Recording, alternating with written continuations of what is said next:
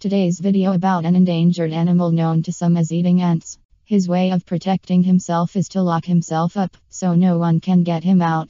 Follow us for more information about eating ants. Ground pangolin Smutsia temminckii is one of 4 species of pangolin that can be found in Africa. It is the only pangolin in the south and east. The animal is named after the Dutch animal Konrad Jacob Temink. Pangolins are almost completely covered with scales, which make up about 20% of their body weight. Scales are made of keratin, the same substance that makes up human hair and nails. They give pangolins an appearance similar to pine artichokes. The underside of the pangolin is not covered with scales, but covered with scattered fur. When threatened, it usually rolls into a ball, thus protecting his weak stomach. Pangolins are 30 to 90 cm 1 to 3 ft long excluding the tail and weigh 5 to 27 kg 10 to 60 lb. In all 8 species, the tail length of an adult ranges from about 26 to 70 cm about 10 to 28 inches. Mature adults are light brown, olive, dark brown, while the young are pale brown or pink. Ground pangolins walk on their hind legs, sometimes using their front legs and tail for balance. Its limbs are predisposed to digging, and it has 5 fingers and 3 long, curved claws. They are designed to demolish termite nests and dig burrows, because these claws. Pangolins must balance on the outer edges of their front feet and clench in claws to prevent damage. Pangolins have long, broad tails and small conical heads with jaws that lack teeth. The stomach of a pangolin is muscular, with keratinized spines inside and containing small stones for crushing and grinding the prey. Similar to giblets, pangolins also have long, muscular tongues to reach for ants and termites. Their tongues are longer than their bodies, and the tongue is attached to the lower cavity, near the pelvis, and the last pair of ribs, which is able to retract and rest in the chest cavity. Pangolins do not have external ears, so they have poor hearing, as well as poor vision, although they have a strong sense of smell. African pangolin species are found in 15 African countries throughout southern, central, and eastern Africa. The ground pangolin is the only species found in southern and eastern Africa. It lives in temperate savannas at low altitudes. Little is known about pangolins, as they are difficult to study in the wild. Pangolins are solitary animals and only interact when mating. They dig and live in deep burrows made of semi-spherical chambers. These burrows are large enough for humans to crawl into and stand up. Despite their ability to dig their own burrow, the ground pangolin prefers to occupy the pits abandoned by the pigs, or lie in thick vegetation, which is difficult to notice. Pangolins are nocturnal animals. They mark their territory by urine, secretions, and scattering of feces. When they are threatened, their defensive mechanism is to curl a ball with their scales outward, whistling and puffing, attacking with their sharp tails.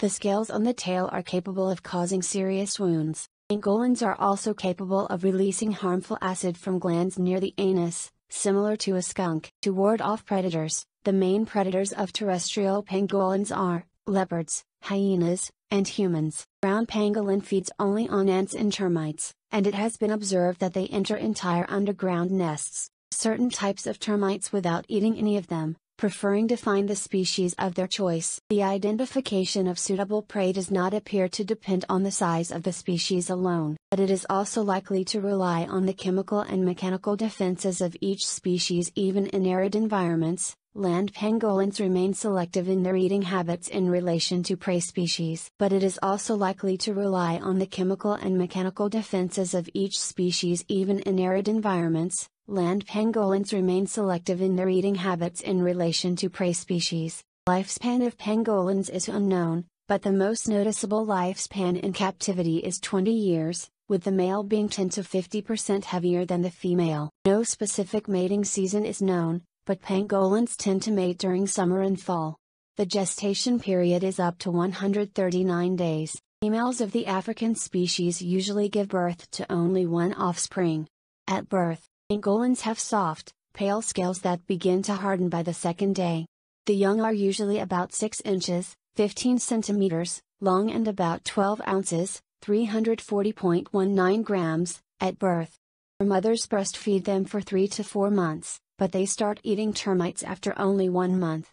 Pangolins reach sexual maturity at 2 years of age, at which point they leave their mothers and begin to live on their own. Terrestrial pangolin included in the Yukon Red List. Evaluators say, there is a previously inferred/ongoing and future projected decline of 30 to 40% over a 27-year period. 9 years in the past, 18 years in the future, generation length estimated at 9 years, mainly based on the continuous exploitation of traditional medicine and bushmeat around. Species range and evidence of increased transcontinental trade to Asia. All 8 species of pangolin now in existence are threatened with extinction. The main threats to land pangolins are habitat loss and illegal trade. Due to human farming of the land, pangolins face habitat fragmentation. The corresponding decrease in numbers. Meanwhile, the illegal trade has a stronger impact, with pangolins reported to be the most trafficked animal in the world, with elephants a close second. Scales alone account for 20% of the black market for protected animal parts. It is boiled from the body and used in traditional medicines. Pangolin meat is sold as a delicacy in China and Vietnam, and blood is believed to be a healing tonic. Estimated number of pangolins are illegally traded each year is 10,000, while the actual figures are for a 2-year period. They exceed 250,000, unknown how many remain in the wild. Pangolins are generally unknown to the public. Its endangered status has so far received much less publicity than in the case of the more well-known species. This is how we come to the end of today's video. We hope that the information it contains about the monkey-eating animal is useful. If you like the video, we hope that you support us with Blake and subscribe to the channel and activate the bell button to receive all new